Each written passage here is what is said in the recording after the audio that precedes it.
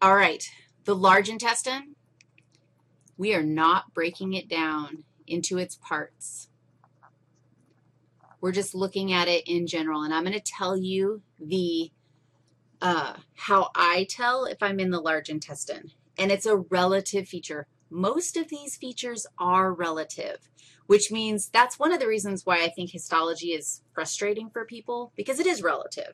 Depending on the critter that you pick, how long are the villi, how many glands do you see, are there really billions of Peyer's patches like what you would expect, or are there fewer Peyer's patches?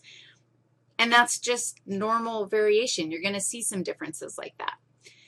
In the large intestine, you're going to see lymphatic nodules. You're just not going to see billions of them. And the key that we're going to look for is goblet cells.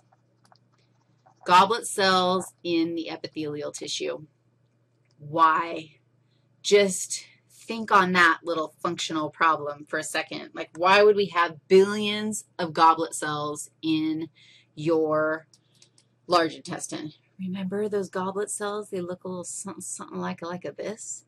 And what did they do? They're embedded in with all the rest of the simple columnar epithelium.